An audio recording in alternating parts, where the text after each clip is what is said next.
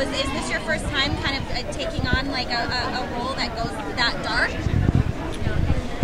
No, I played Iago in high school, which is like this sort of Shakespeare play called Othello, so he goes through a lot.